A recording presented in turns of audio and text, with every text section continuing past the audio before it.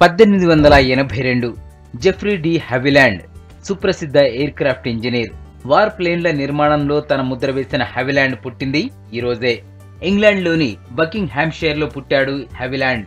Engineering చేసి మొదట్లో కార్ల డిజైన్ చేసేవాడు. తర్వాత ఎయిర్ క్రాఫ్ట్లపై దృష్టి పెట్టాడు. తన తాత దగ్గర కొంత అప్పు చేసి మొదటి ఎయిర్ క్రాఫ్ట్ నిర్మించాడు. దీనికి 2 ఏళ్లు పట్టింది. ఆపై హెచ్ఎం బెలూన్ అనే కంపెనీలో చేరాడు. ఇంగ్లాండ్ డిఫెన్స్ శాఖలో భాగంగా ఉన్న ఈ కంపెనీయే తర్వాత కాలంలో రాయల్ ఎయిర్ క్రాఫ్ట్ ఫ్యాక్టరీగా మారింది.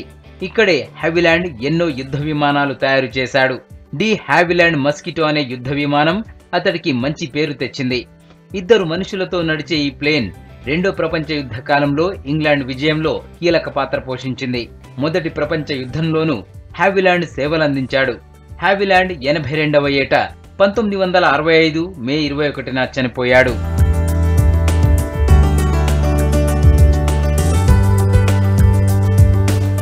1917 దుక్కిపాటి మధుసూదనరావు అన్నపూర్ణ పిక్చర్స్ వ్యవస్థాపకుడు. తెలుగు సినీ రంగంలో తొలితరం నిర్మాత. కుటుంబ కథా చిత్రాల నిర్మాతగా పేరున్న దుక్కిపాటి పుట్టింది ఈ రోజే. కృష్ణా జిల్లా గుడివాడలోని పెయ్యూరులో పుట్టారు దుక్కిపాటి. కాలేజీ రోజుల్లో నాటకాలపై ఇంట్రెస్ట్ పెంచుకున్నారు. ఇదే ఆయన్ను తర్వాత కాలంలో నిర్మాతగా మార్చింది. నాటక రంగంలో ఉన్న అక్కినేని నాగేశ్వరరావును సినిమాల్లోకి తెచ్చి ప్రోత్సహించింది దుక్కిపాటే. అన్నపూర్ణ పిక్చర్స్ స్థాపించిన దుక్కిపాటి ఏఎన్ఆర్ ను దానికి చైర్మన్ ను చేశారు. ఆ బ్యానర్ లో మొదటి సినిమా తోడి కోడళ్లు. డైరెక్టర్ కేవీ రెడ్డి కోసం 2 ఏళ్లు ఆగి మరీ సినిమా తీశారు దుక్కిపాటి. ఇది సూపర్ డూపర్ హిట్.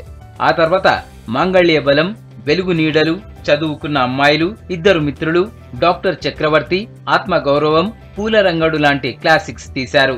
రాష్ట్ర ప్రభుత్వం నంది అవార్డులు ప్రారంభించినప్పుడు దుక్కిపాటి నిర్మించిన డాక్టర్ చక్రవర్తి సినిమాకు మొదటి నంది దక్కింది. దుక్కిపాటి నిర్మాతగా తీసిన చివరి చిత్రం అమెరికా అబ్బాయి.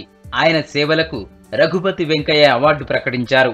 కె విశ్వనాథ్, గొల్లపూడి లాంటి సినీ ప్రముఖులను పరిచయం చేసింది కూడా దుక్కిపాటే. ఆయన 90 ఏళ్ల వయసులో 2006 మార్చి 26న కన్నుమూశారు.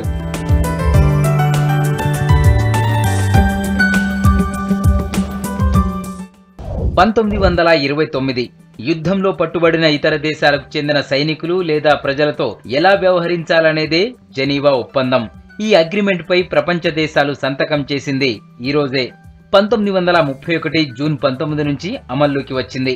తర్వాత కొన్ని మార్పులు చేర్పులు చేశారు. యుద్ధ సమయంలో గాయపడిన లేదా అనారోగ్యంతో పట్టుబడిన ఇతర దేశాలకు చెందిన సైనికులు లేదా ప్రజల పట్ల ఎలా ప్రవర్తించాలో ఈ ఒప్పందంలో ఉంటుంది. ఇందులో మొత్తం 4 అంశాలు ఉంటాయి. 1949లో ఈ ఒప్పందానికి 3 సవరణలు చేసి అందుబాటులోకి తెచ్చారు.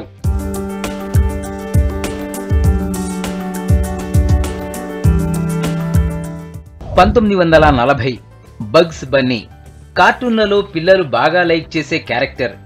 తన చిలిపి చేష్టలు, మాట తీరుతో నవ్వుల్లో ముంచెత్తే బగ్స్ బన్నీ కుందేలు తొలిసారి తెర మీద కనిపించింది ఈ రోజే. ఏ వైల్డ్ హెయిర్ అనే కార్టూన్ సినిమాలో కనిపించింది బన్నీ. లియోన్ ష్లేసింగర్ ప్రొడక్షన్స్ తీసిన ఈ కార్టూన్ ను వార్నర్ బ్రదర్స్ సంస్థ డిస్ట్రిబ్యూట్ చేసింది. వర్జిల్ రాస్ అనే కార్టూనిస్ట్ బగ్స్ బన్నీని డిజైన్ చేశాడు. ప్రపంచవ్యాప్తంగా బాగా పేరున్న ఫిల్మ్ పర్సనాలిటీస్ లో బగ్స్ బన్నీ 19వ ప్లేస్ లో ఉండడం విశేషం. కార్టూన్ చరిత్రలో ఎక్కువసార్లు తెర మీద కనిపించిన పాత్ర కూడా బగ్స్ బన్నీనే.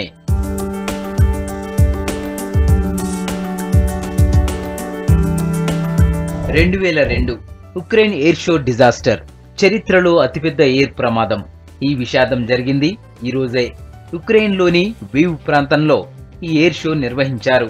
సుఖై Su-27 అనే ఎయిర్ క్రాఫ్ట్ విన్యాసాలు చేస్తూ ఒక్కసారిగా కుప్పకూలిపోయింది. ఈ ప్రమాదంలో 85 మంది చనిపోయారు, 100 మంది గాయపడ్డారు.